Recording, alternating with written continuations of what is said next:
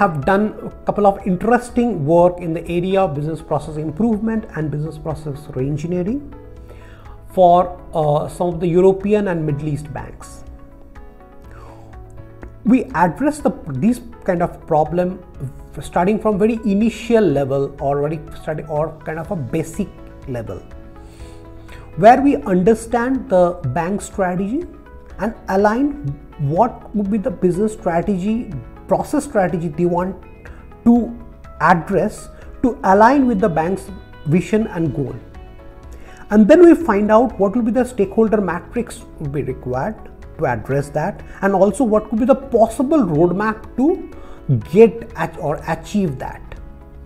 Then of course we get into the first level of that analysis is understand the as-is process or existing process, where we use BPMN 2.0 kind of a framework or beyond kind of a framework to define or to identify the as-is process, to identify the actor, to identify upstream and downstream dependencies, and also to document them in a BPMN kind of a tool.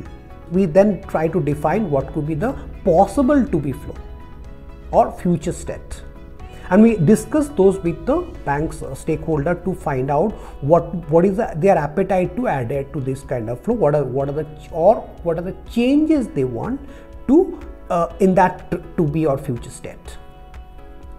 Post that, of course, we build the backlog and send it to the technology team for the construction or development.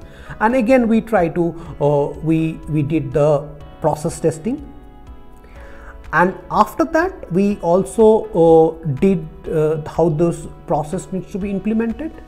We trained the existing stakeholder on the new process. We also defined what will be the monitoring or control parameters for this process.